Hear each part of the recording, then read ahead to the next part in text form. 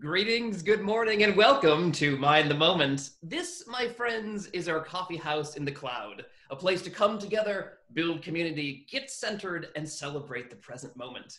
It is August 4th, 2020, which in the great state of Illinois is known as Obama Day, an occasion to honor Barack Obama, the 44th President of the United States.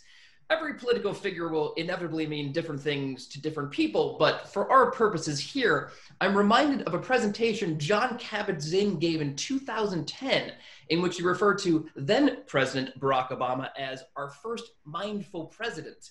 Kabat-Zinn said he'd come to this determination by observing within Obama the characteristics of someone who is measured, emotionally balanced, peaceful, not driven by the concerns of the ego, and a deep listener.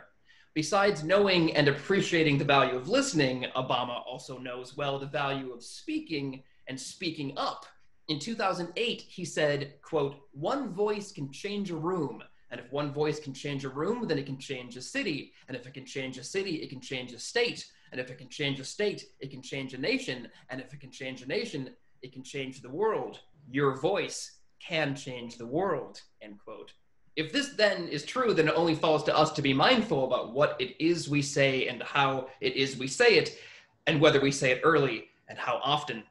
I am John Roberts from Harvard Pilgrim Health Care's mindfulness program, and if there's one voice that is destined to change this room in an overwhelmingly positive way, it is the voice of Rebecca Wing, licensed clinical professional counselor, longtime teacher of mindfulness, and founder of the Mindfulness Retreat Center of Maine. Good morning to you, Rebecca. Good morning, John. Good to see you.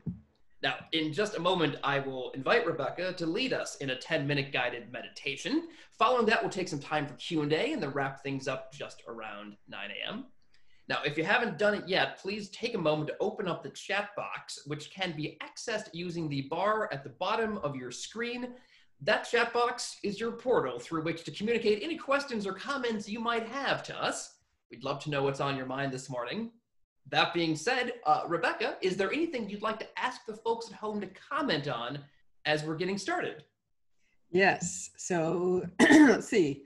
The question today to think about is, what intention are you setting for yourself today? In other words, how do you want to be today with yourself and with others?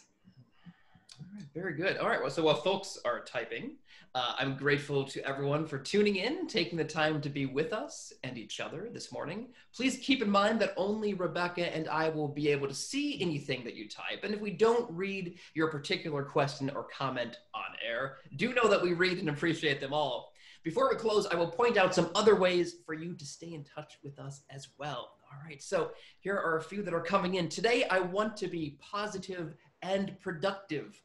Someone says focused and appreciative. I'm liking these sort of lists.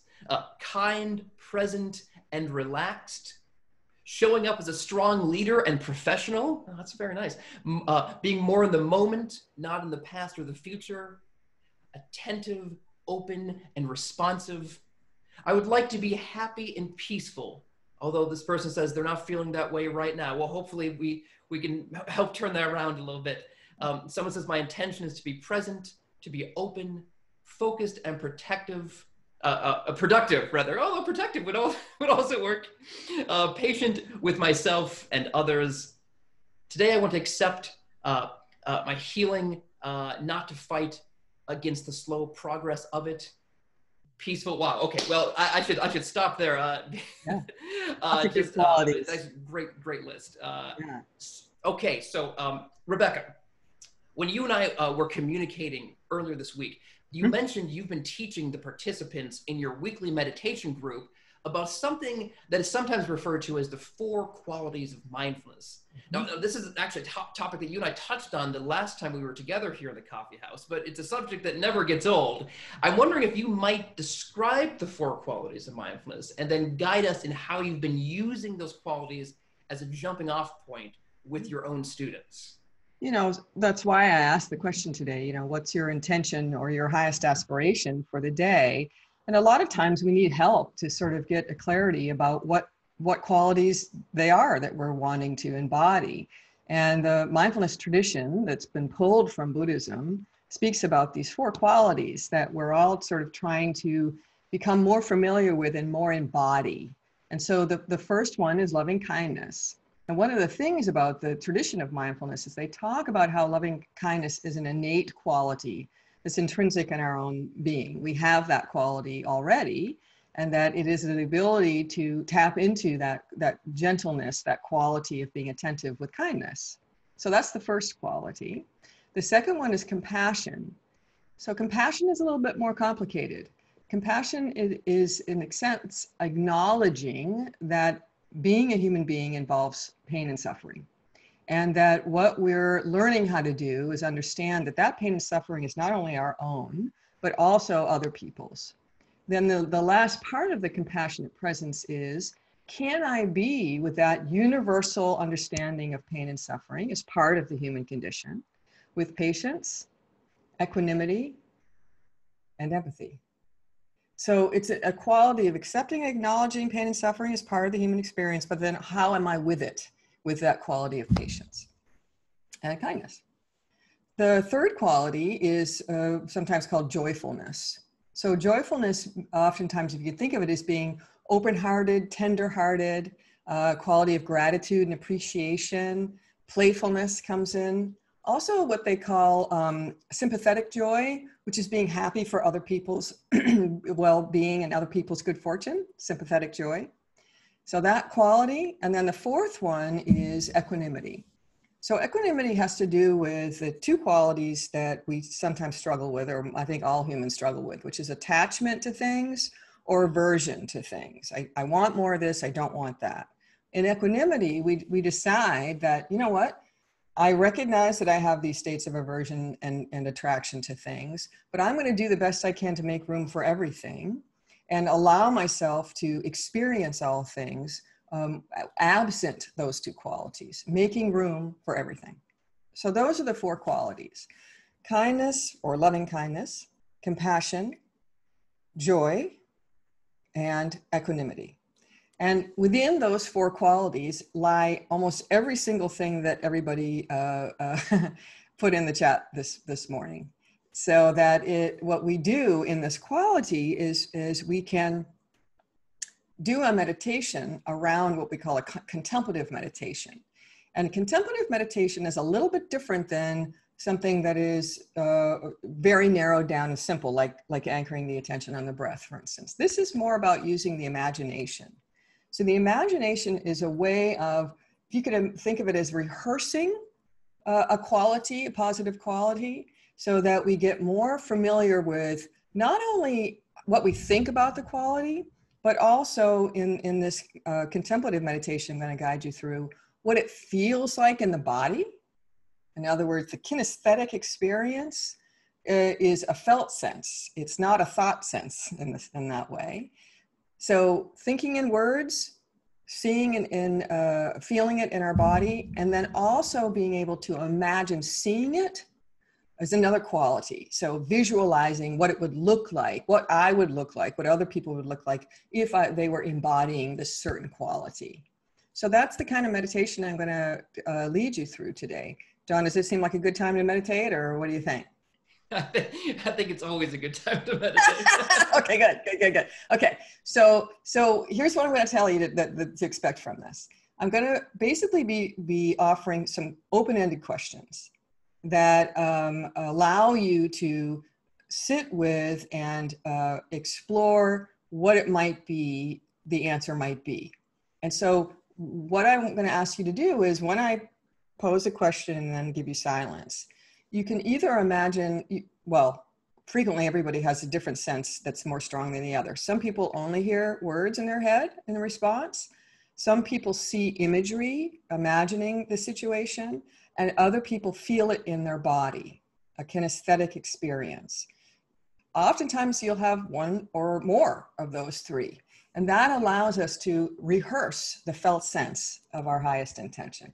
So I'm going to go with, I've been kind of batting around the different qualities. Why don't we go with patience this morning? It's always a good quality to embody. So we're going to be doing a contemplative meditation around the quality of patience. So find your seat. Allow yourself to sort of settle in. You want to do the best you can to have your spine upright You might even have to scooch to the edge of your chair a little bit so that your back is actually lifted away from the back of the chair. Both feet flat on the floor would be good. And allow your head to align over your shoulders so that the head isn't craning forward this morning. You're just aligned from the base of the spine to the top of the head.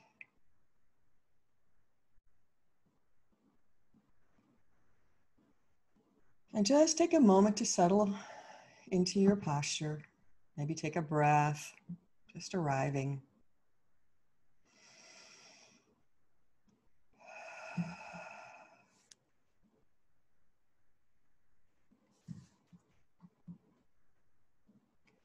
In this moment, as I sit here,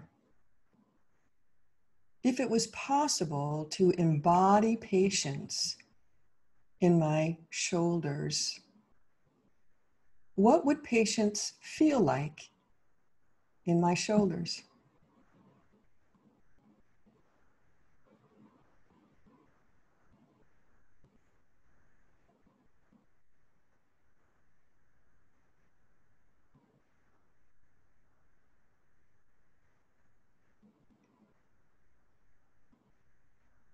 In my breathing this morning, how would I be able to experience patience with my breath in this moment? And what would it feel like if I could right now?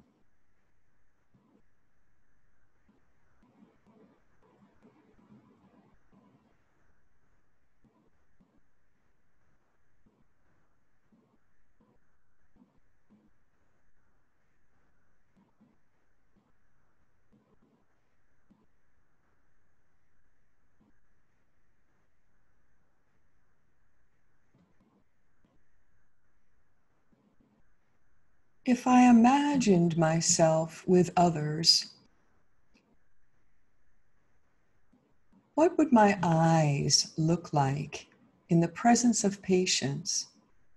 How would my gaze feel when I was looking at the world with eyes of patience?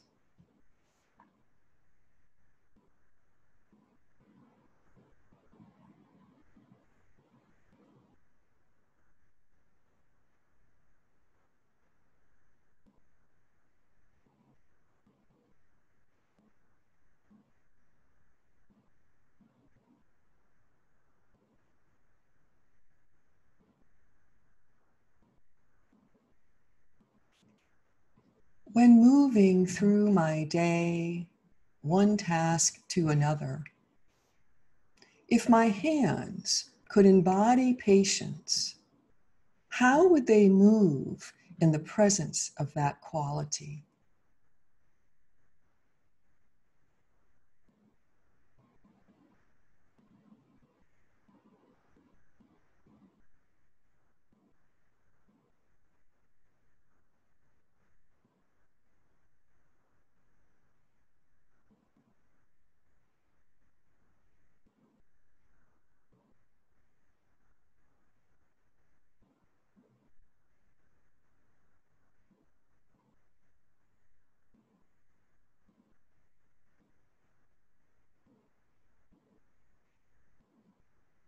As I walk upon this earth,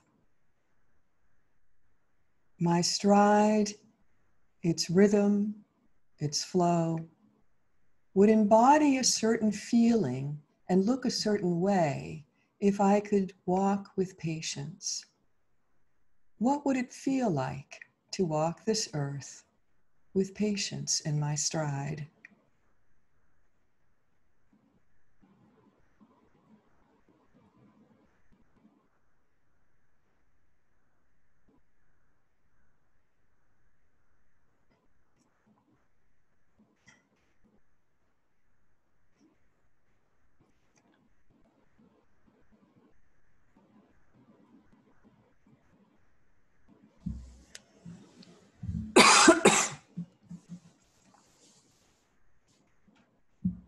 In this moment, as I sit here If I could imagine embodying my whole being in presence of patience, how would it feel to sit here in this moment, feeling my body sitting, breathing with patience right now?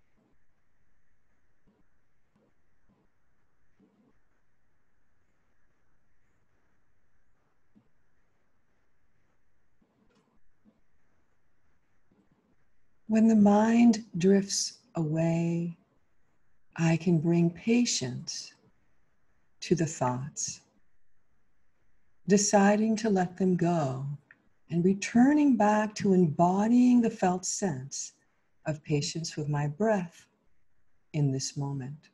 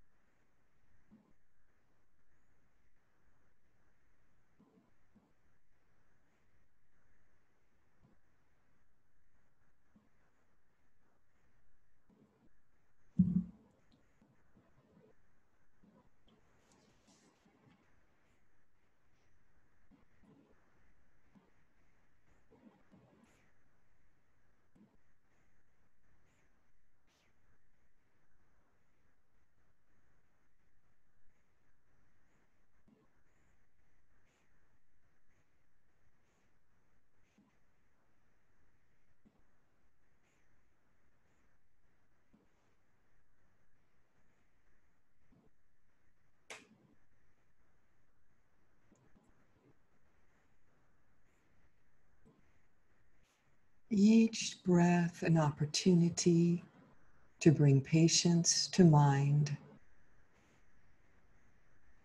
Reconnect to that rise and fall of the breathing now.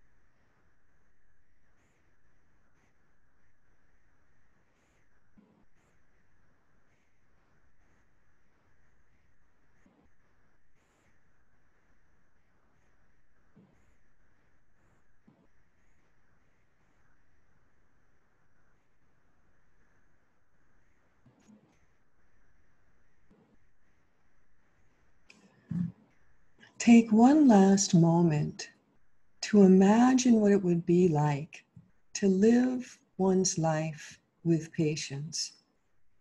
How you would see yourself move through your day. How would the sound of your voice sound like? How would you respond to people in patience?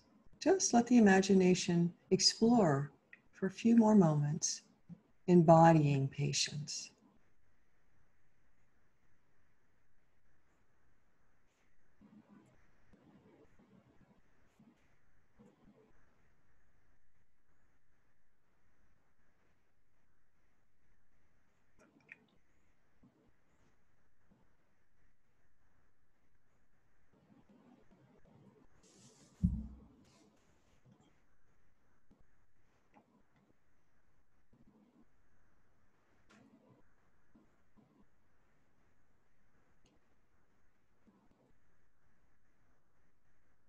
And so as we draw the practice to a close, allow yourself to draw that deeper breath back in, moving the hands and feet, maybe a little stretch this morning as we end the practice.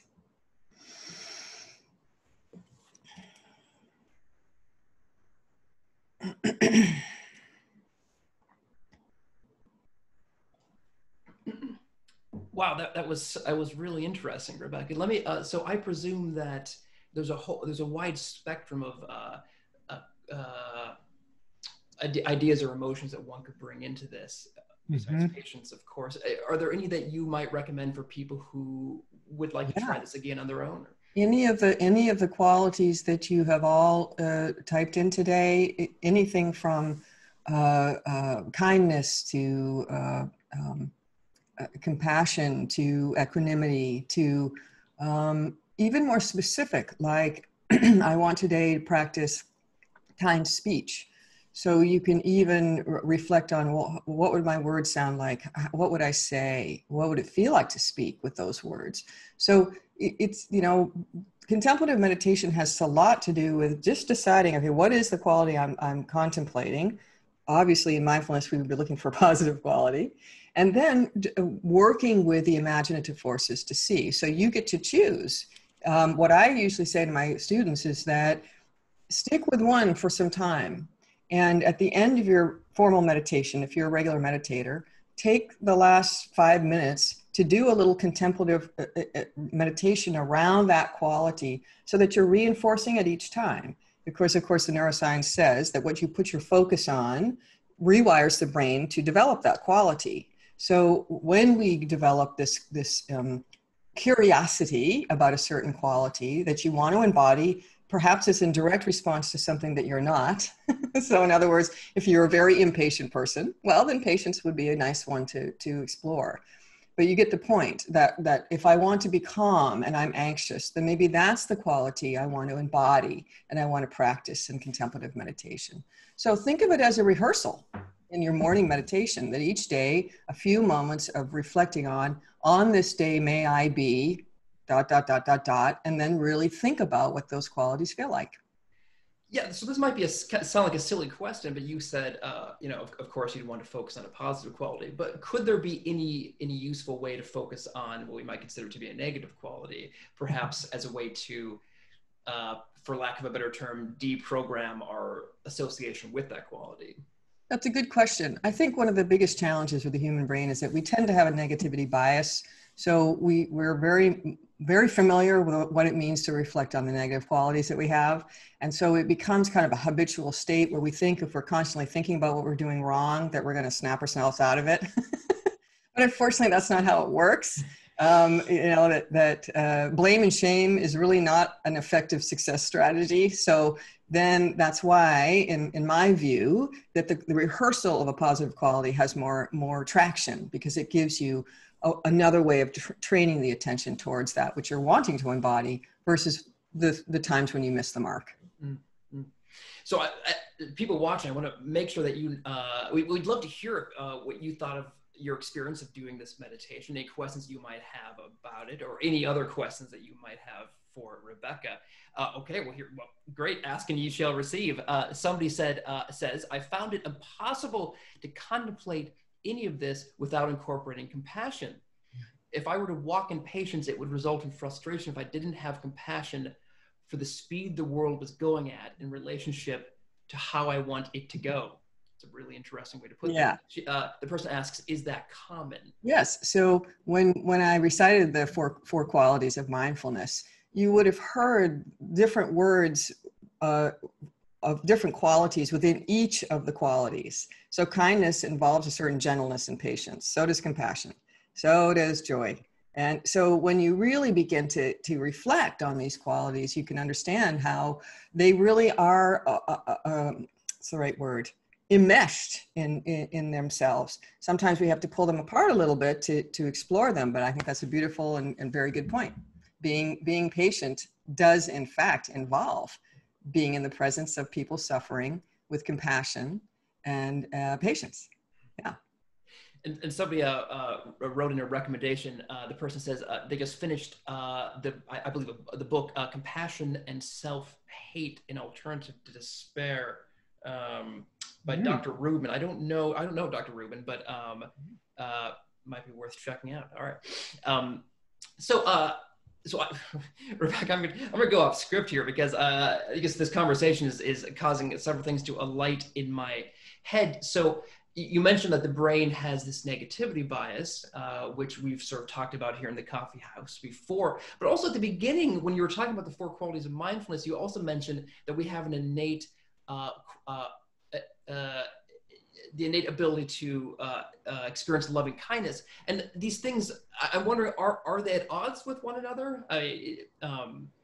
Is it, or are these just the two things that are kind of like, battling within us for dominance? So the difference between aggression and hatefulness or spitefulness versus loving kindness, is that what you're saying? Right. Yeah. Or how is it that we have the innate, both of these things are innate, Yeah, well, and that's that quality of recognizing that we have these 2 parts of the brain. One is survival based, and the other one is more evolved in its thinking capacity. So, and when we're in survival based mode, which many Americans are in right now, oftentimes aggression arises because we feel we need to survive. And in order to do that, we need to be aggressive or run away or freeze, right? But when we move into those times, sometimes we really need those qualities because we need to survive. We're in danger, then we need to in a certain way, develop a certain form of intensity of emotion. So when we're in contemplative practice and when we're looking for mindfulness, we're also gathering more strength with the other part of the brain, the prefrontal cortex, which really houses this ability to reassure ourselves that we're safe, that at any given moment, if I'm sitting in my home, simply answering emails, I can recognize and feel what it feels like to feel safe, peace, and at calm. So I'm reassuring that part of myself, not only my higher thinking brain, but my more reactive, primitive brain that's locked oftentimes in anxiety or fear or overwhelm, stress. And so that realization that because we have these 2 aspects of the mind in our brain, the organ of the brain, then it's our best interest to have a relationship with both of them, a working relationship. All of us have a very strong relationship with the emotional centers of the brain because those are right online from day 1 of birth.